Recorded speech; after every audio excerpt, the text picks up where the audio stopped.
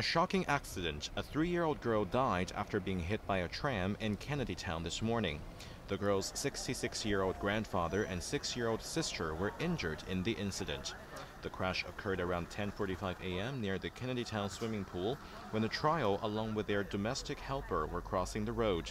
Allegedly, the traffic light for pedestrians was red when they tried to cross over.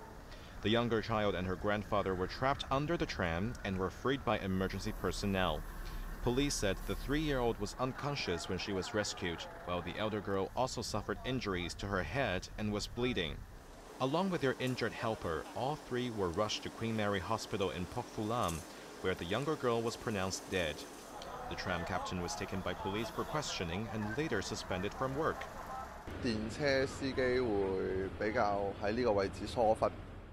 A resident expressed concern that the tram driver may have been negligent and may have not noticed the traffic lights. The cause of the incident is under investigation. Jeremy Zhu, Cable News.